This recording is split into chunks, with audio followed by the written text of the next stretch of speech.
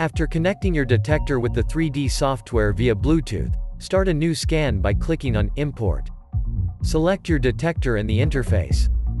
Select the operating mode Live Sound. Decide if you want to enable the inductive SRIS search coil and click OK to save your settings. As soon as the software is ready to record scan values, the control panel will be displayed.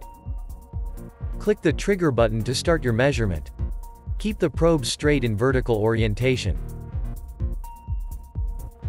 Move the probe slowly in any direction, forwards, backwards, to the left and to the right. The red signals moving upwards are positive magnetic poles of ferromagnetic objects. The blue signals moving downwards are negative magnetic poles.